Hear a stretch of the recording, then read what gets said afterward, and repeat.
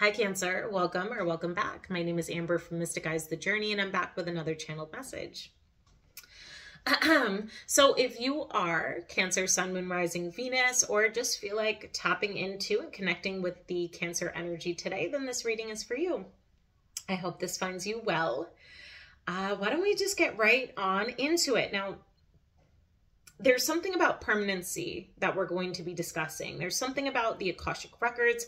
There's something about something being written down, and it is connected to whatever you experienced during the solar eclipse. Okay, so whatever that major theme was, you're about to embark on something new that is related to that. And I'm picking up that most of you, this is going to be some sort of a 7-year cycle.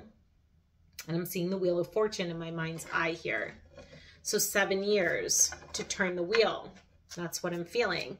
So as usual, we're going to go through tarot, we're going to go through oracle, and just see what Spirit has for the Cancer Collective. So if these messages resonate with you, please like, subscribe to the channel if you haven't already, comment down below. Thank you so much to everybody who has reached out about personal readings. It's been so much fun to be able to connect with you all on a deeper level. So thank you. What do we got for Cancer? I am not at all surprised to see that the beginning of this reading is the Page of Cups, right? We're talking about embarking on something new. Now, this is going to be something new in terms of relationships. This could be your relationship with yourself, but I do feel like for most of you, this is going to be relationships and connections that are outside of yourself. This could be romantic, friendship, family relationships, friendships, right, as the Three of Cups falls on the ground, or relationships with siblings. Let's see. All right, back of the deck, we have the Ace of Swords in the reverse, and behind that, the Sun in the reverse. So if you've watched my channel before, you know that I don't read reversals as if that's the absence of the energy. It is that energy in some sort of resistance. Excuse me as I adjust in this very uncomfortable chair. Yeah, so there's some sort of a clarity or truth that wants to come through that's going to bring you a tremendous amount of happiness, right? It's going to directly connect you to your 5th house, which is the house of joy, creativity, children, connecting with your inner child, being playful, and just having fun, like living your life, right? But this energy is in resistance. So there's something, right? Some sort of reality behind all of this is the 5 of Cups, right? So there's some sort of disappointing reality that needs to be kind of accepted. This is the energy of acceptance here, accepting something for what it is so that you can finally step into living your best life. Page of Cups is all about just being your authentic self, just being able to express yourself, be sensitive, be Cancerian. I was talking to somebody yesterday about how Cancer energy, it's ruled by the moon. So you guys flow in and out of energies, and you are your most stable when you're allowed to just be wild and free, and you're able to one day want to be a creative artist and express yourself, and then one day you want to be a businesswoman, and one day you want to have a family, and the other day you want to be independent and travel the world. You know, that's the energy of Cancer. It's most stable when it's allowed to be free. And I feel like that's what you're starting, the 7-year cycle into authenticity and expression of who you really are. And something about acceptance, accepting something as it is, so that you can shine. Now, 6 of Pentacles is about reciprocity. It's about give and take. Right? I feel like for some of you, this is accepting that some connections in your life have not been based on reciprocity. There have been relationships that you're just giving too much to and not getting what you need out of them. I'm getting for some of you, this energy is about, for some of you, this is interesting. I feel like the reason that this energy is a little bit difficult is because whatever this connection is, whatever I'm talking about, whatever this relationship is, it's like you're getting something back, but it's not what you need and it's not what you want. Right? So let's say we're talking about a romantic relationship. This would be a situation where maybe they're very generous with their money, but you don't want money. You want love and affection and, you know, maybe spontaneity, right? Maybe that's what you want. But there's a level of guilt because you are getting something. And I'm seeing this other party being like, well, you're so ungrateful. I do this, this, this, and this for you. And it's like, yeah, but that's not what I don't care about that. Right? That's what I'm picking up on. And that's why things are a little bit out of balance here. Yeah, Three of Cups. I do feel like, even though I just picked up on a romantic situation, I feel like for most of you, this is going to be a family situation. Maybe the way you interact with coworkers, friendships, community, something along those lines, right? Something is just not giving to you what you need, but it is giving you something. So there's this tremendous amount of guilt. And I feel like this is where this disappointment, this, you know, energy and resistance and not wanting to just accept the reality of a situation. I feel the need to take these earrings out. Oh my gosh, that was intense. I'm like, oh my Lord, get this out. Now, what is this? This is a Two of Swords. Oh my God, that's so cute. The Two of Swords, right? Having to make a decision, having to cut something out and you can't go back from it once you cut it, right? Yeah, Eight of Swords. It's about releasing yourself from this prison that you find yourself in. And it's like this prison of inauthenticity I'm getting. This is a prison of inauthenticity, right? Not being able to show up in the way that you want to show up. Now, the Eight of Wands is here. This is rapid change, rapid communication. I'm going to clarify this. Spirit is saying we got to clarify that. There's more to that. What is more to that? Or what is, whatever. Whatever. And it's funny that that just happened. I take everything as some sort of a confirmation or part of the reading. So I felt like I was getting tripped up on what I wanted to say, right? I feel like whatever situation this is, it's like you try to communicate yourself, but it's like you can't get something across. Spirit is saying it doesn't matter. It doesn't matter. Yeah, death. There's an ending here. This is like a rapid ending with the Hierophant. Oh my goodness. Oh my gosh. Yeah, Queen of Cups in the reverse. Yeah, you know what this is? And the Hermit just sitting here on the top, like, okay. This could feel like a period of isolation or having to step away from connections, because the way this Hermit next to this Three of Cups, it feels like, you know, having to embark on a self-centered journey, right? And we typically think of being self-centered as a bad thing, but I'm getting that this is a necessary thing. All right, the Queen of Cups in the reverse, this is your energy, Cancer. And with it in the reverse, it's almost like having to take the emotionality out of the situation and look at it logically. There's something about radical acceptance, right? The emotional aspect of this situation is what is keeping you feeling stuck. Now, if you were to look at this, okay, there's my son. He's about to come in. Hold on. I'm going to let him in. All right. Sorry about that. I have a feeling we're going to be interrupted again. So bear with me. Yeah, there's something about radical acceptance. Radical acceptance, just taking something for what it is and making a decision that is going to allow you to be unstuck, right? That's that Two of Swords, like not wanting to deal with the Two of Swords, but sorry, we gotta. Sometimes we have to make decisions. Now, this is not a permanent decision. I mean, it could be for some of you, so place it as it resonates. With this Eight of Swords, I'm feeling like there's something about, it's not so much about the relationship, it's more so about how you relate to this connection or connections, right? Because I do feel like we're talking about a community or group of people here. It's not so much the people as it is the way that you relate and the fact that you feel like you cannot be authentic within this group.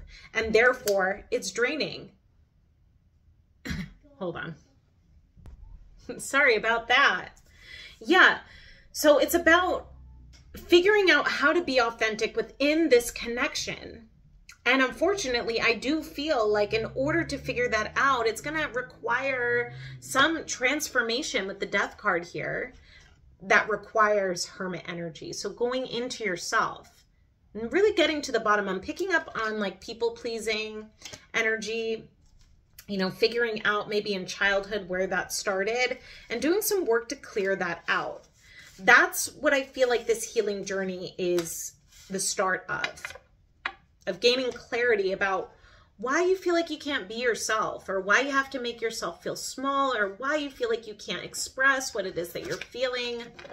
I do feel like there's another message here within tarot. Yeah, the Empress. Okay, I feel like for some of you, regardless of gender, you're in this Empress energy. Yeah, you want the world to kind of revolve around you. And that's okay, right? Your world should revolve around you, right? Because the Empress, everything revolves around the Empress, but she's generous and she gives, okay? But the Empress puts her needs first, right? For some of you, this could be issues around mother or maternal figures. So yeah, that may just be confirmation, but you're wanting to step into this Venus energy, Venusian energy, where you just get to live your best life. And the Seven of Cups, there's confusion around that, right? And we're embarking on a journey that's going to bring clarity. All right, let's get some oracle. What else does Cancer need to know? All right, what do we got? At the back, we have Teresa of Avila, or Avila, Our Lady of the Interior Life. I trust the answers I find within me, and I know the presence of love is real. Yeah, that's that Hermit energy, right? Trusting the answers that come from within. I do feel like you are a very socially connected person, Cancer, whoever I'm reading for. Very socially connected. And when you're empathic and deeply intuitive in that way, sometimes other people's energy can kind of cloud your own mind, right? Sometimes it's difficult to see what's you and what's somebody else. And I feel like that's why Spirit is guiding you into hermit mode, not because there's anything wrong with this group of people, but because there's some confusion about what is yours and what is everybody else's. And the only way you can get to the bottom of that is by separating so that you can be with self and figure it out. Okay, we have the Lady of the Lotus born. Embodiment is the deepest bliss, and my body was made for enlightenment. I'm picking up on Hanged Man energy here. Yeah, so that's like a pause. It's a pausing. I'm also picking up that there's going to be some sort of a healing journey that you're beginning also through your physical body. Okay, so think like chronic pain. I'm thinking maybe unhealthy relationships around food. Starting and beginning a mind-body practice like yoga or martial arts or something along those lines. That's going to be really important for you through this process. And Fatima, the mother of imams, love is my lineage and gratitude is my religion. Love is my lineage and gratitude is my religion. Yeah, for some of you with that Hierophant energy, there may be some issues around whatever religious practice you may have brought up or been brought up within. Maybe some contradictions that are causing some sort of inability to connect with yourself authentically and live your best life. Maybe there are certain things in your culture that have told you, well, you can't do this, you can't do that, you can't be this, right? And that's what this hermit energy is all about. It's like taking yourself out of that energy so that you can see and sort through the parts of your culture, your religion, your family, your friends that you love, right? Sorting through that stuff like, I love this part, I love this part, I love this part, and I'm keeping that in my heart. But this part and this part, it doesn't help me. It hinders me. So we don't want that, okay? Let's go deeper. Weeping Willow, family sorrow. Yeah, a lot of you, this is like family or culture that we're talking about here. All right, what else? What else? What else? I'm taking a vacation, either physically or mentally. Yeah, taking a break from what you've been doing. Pay attention to your health. Yeah, there's something about the physical body here. Chronic pain. I'm picking up on heavily. So getting into some sort of a practice. I'm seeing, I don't even know what that was. I just saw somebody like getting into like a tank of some kind and like a bunch of steam or like something coming out of it. Maybe like it's like a sauna, but no, like somebody's sitting in it. Like sitting in it. Okay, I don't know what that is. That's some sort of medical procedure. I do not know. I'm sorry, I'm not a doctor. All right, what else?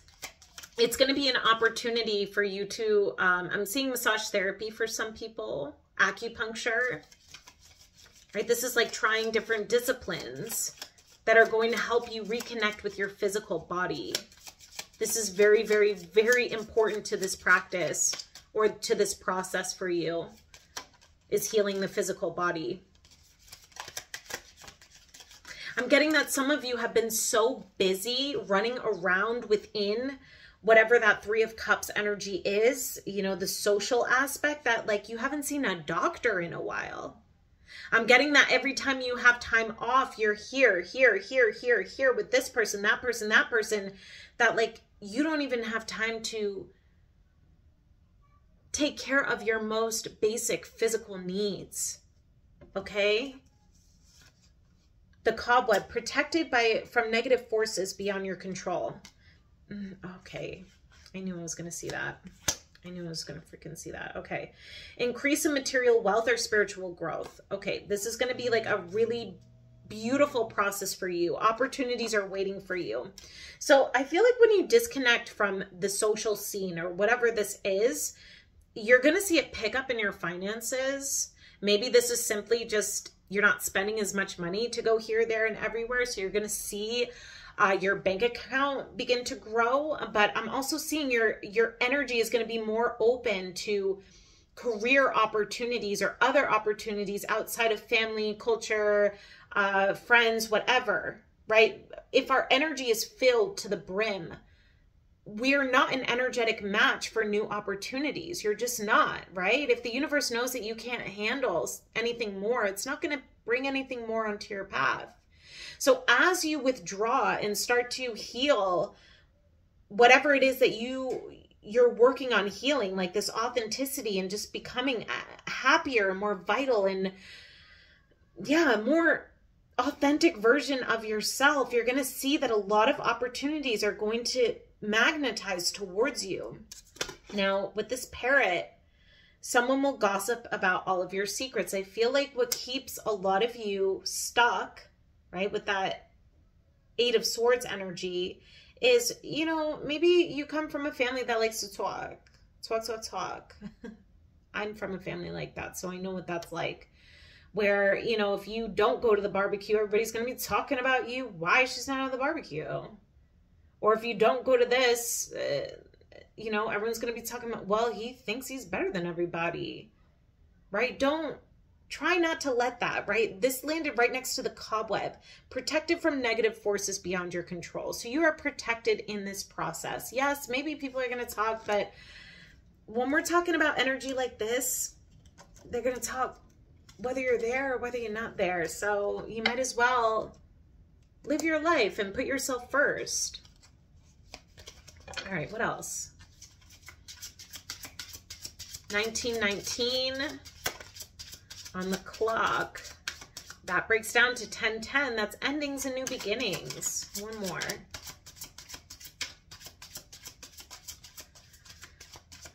All right, I'm like, I really want to take a sip of my tea. So I feel like hydration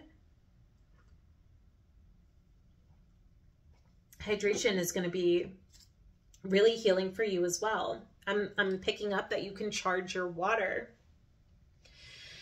You have this power. I'm being shown like Avatar, the last airbender in my mind, Like you can work with the water element. It will work with you. Just tell it what you want it to do. If you want it to heal your body, you say to your water, work through me, heal my pain, heal this, heal that, whatever it is. All right, one more. I was just looking at my my thing. I use these tea bags. They're called Yogi tea. And they have like divination, like almost like fortune cookies on them. And this one says, the essence of life is to communicate love. Oi, okay. What do we got? Identity, recognition, self-awareness, and examine, right? I feel like that's that hermit energy. Figuring out who you are. Excuse me, one moment. Okay, and we have ask, launch, soar, and request. That's a message with this this water, right? Asking the water, but also asking your spirit guides, asking your ancestors for help at this time, right? Because they can't work on your behalf without your permission. So remember that. Okay. And then we have unity, connectedness, harmony, and equilibrium. Yeah, balanced unity. Balanced unity. It's interesting, like through this hermit quest, this process that you're about to take that's going to disconnect you from the connections that you've been connected to for so long is actually the formula that is going to allow you to connect back to this group of people in a deeper way that is way more fulfilling for you and for them. Okay. So that's what I have for you, Cancer. If this resonated, please like the video, subscribe to the channel if you have not already subscribed. And until we meet again, namaste. Thank you so much.